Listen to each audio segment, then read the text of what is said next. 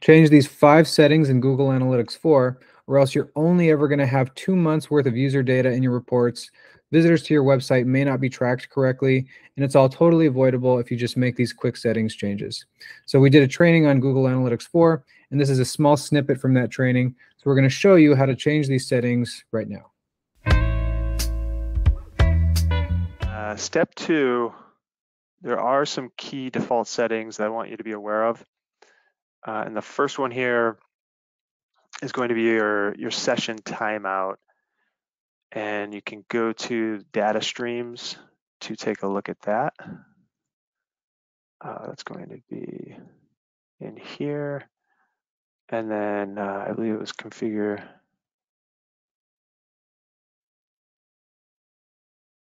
Tag settings here.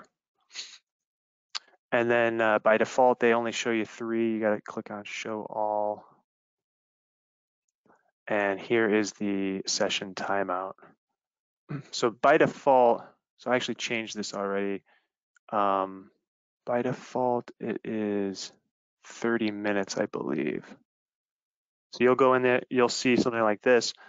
A reason to increase it would be if you are actively blogging on your site, and people actually if they went to your site and they're reading a longer article, they might actually get distracted, go make themselves lunch, go have lunch, come back maybe an hour later. If more time has passed the session timeout, once that same person starts reading that same article, it's going to be counted as a new session. So to prevent that's actually why I would recommend just increasing that. And the maximum you can do is 755. I haven't really thought of a reason where that would be a problem to have a maximum, a very large timeout.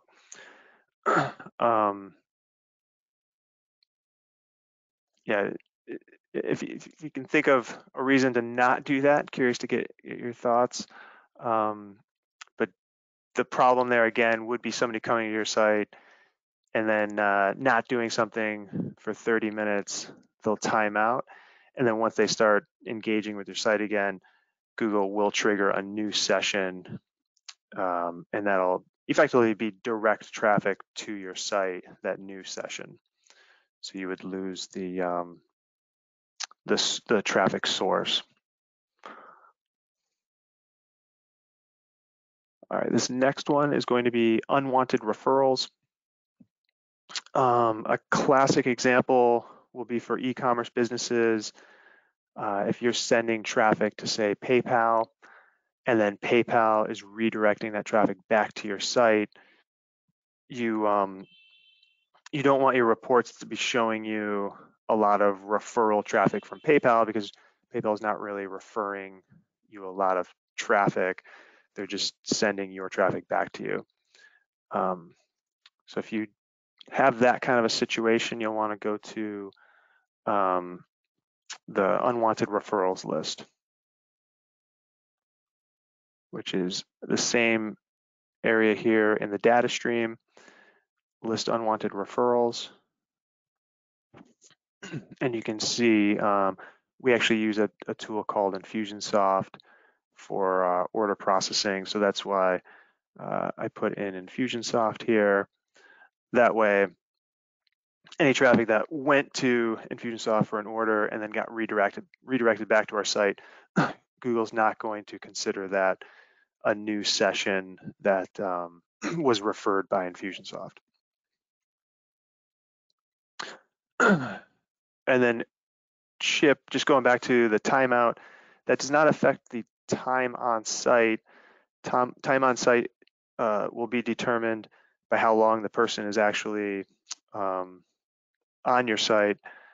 Well, yes, if they left and then came back, let's say an hour later, it will skew the time on site to a higher number. So that's correct. And then Kim, yes, you would add subdomains to this section here if you don't want your own subdomains to be counted as a referral. And that's, we don't have any on our site, but I did list www as well as without it.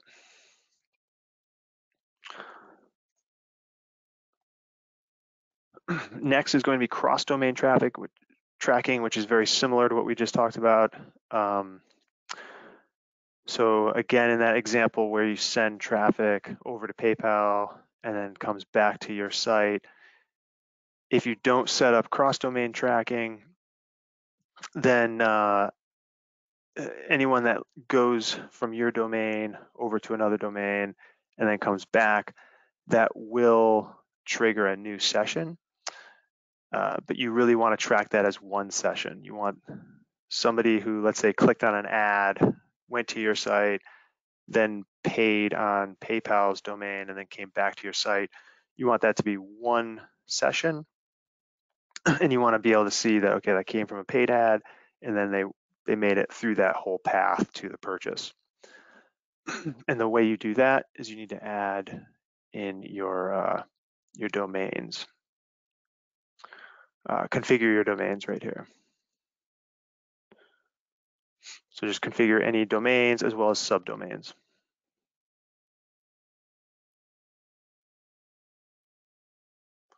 All right, next is data retention.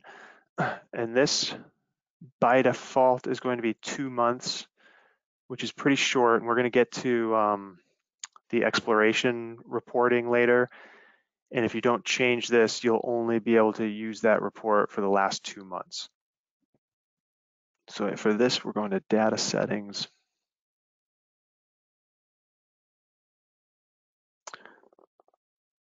So I'm in Google Analytics, the admin area, which you can get to by clicking the gear icon. And then data settings is right here. And then data retention. And you can see I already changed this. They give you 2 months by default, and then you have the option to go a maximum of 14 months. And you just want to save that. I agree. I don't know why it's only 2 months. I mean, I guess from Google's perspective, they don't want to have to store all of that data. So it does make sense to me from just a cost savings perspective.